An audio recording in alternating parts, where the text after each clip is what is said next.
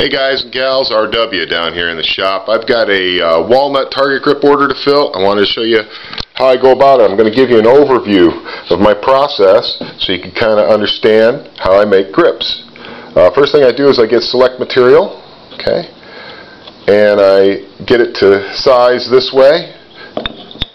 I'm going from about here to here, okay, to get my size. And then I cut it right in half. This is where I actually cut it in half, is right here. And you can see the flow is continuous. The idea is that when the grips are folded together, you're going to get a wonderful pattern on the heel of your target grip. Okay? It's just an aesthetic feature. It's just something I like to do. So that's how those are going together. Now you can see I got my little arrows marking it up, out. You also see a line going across here. Well, that's where my grip is going to stop.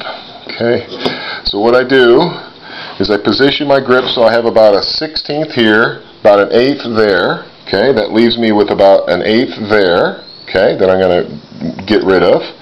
I line up the grip exactly along this line. That gives me a 1/4 of an inch. That I put my little curve that goes around the main tube. Okay, gives it that nice grip onto the gun, secures it in a lot of different ways. Also gives you a little more meat to wrap your hands around. Then I drill a hole for the safety. I drill a hole for the grip screw. That's before I make any marks on it.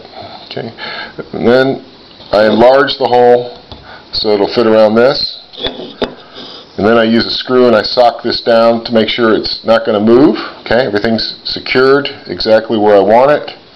And at that point, I know where I've got to remove material and leave material. Okay, and you can see the grip frame, okay, has a step in it here and a step in it there. And all I do is I just go straight up and make a 90-degree. I'm transferring these marks very accurately here and here. I'm taking my square, I'm going, and then I remove all of that material and I leave some material proud, right? That'll sock this in. At that point, I'm lined up. I can sock the grip down with a screw through this big block. I can put it in a vise and I can squeeze it, and it'll leave these two marks from these two pins in the wood. And that tells me where to drill little relief holes for them. I do the exact same thing, both sides.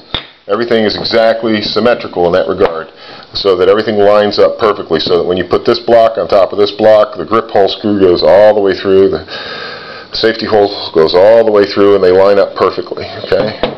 At that point, you have something to work with. So with the grip screwed in place on the big wood block, then I trace around it. And I trace around it, and I know that's what I'm going to be cutting out on the bandsaw. But before I cut that out, I turn it on edge, and I trace my profile. So for a right-handed grip, it would be a thumb ledge on this side. And for a left-handed grip, it would be on this side. Okay, so do whatever I'm going to do, make my shapes, get them all lined up. Then I run it through the saw this way on the bandsaw, cut out all that material that I can.